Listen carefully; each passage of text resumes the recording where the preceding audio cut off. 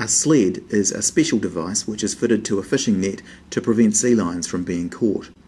They are fitted towards the end of the net before the cod end where all the squid end up. The devices have been carefully developed and tested over the years by scientists both in New Zealand and overseas, but essentially there are two key components of a SLED.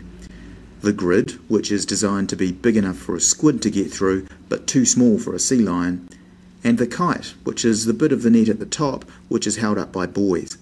The kite creates a hole at the top of the net, and if any sea lion should find itself inside, it quickly discovers that it can't get through the grid and swims out at the top of the net through the opening created by the hole.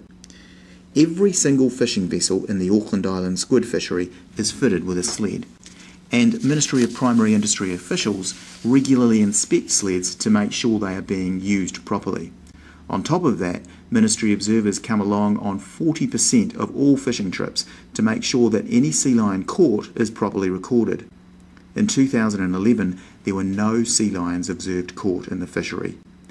There have been concerns that interactions with SLED grids may injure sea lions, but based on the new scientific evidence presented by the Ministry of Primary Industries in 2011, it is now accepted that SLEDs pose no such risk.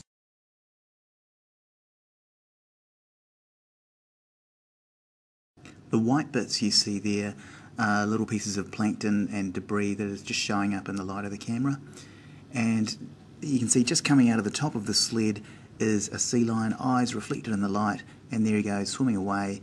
And you can see he's quite relaxed, doesn't appear to be too stressed or in any particular hurry.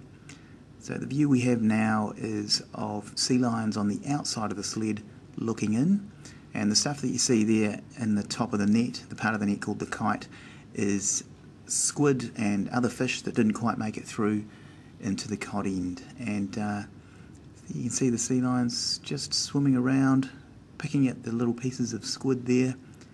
And you can see what an easy activity it is for these animals. They're quite amazing swimmers.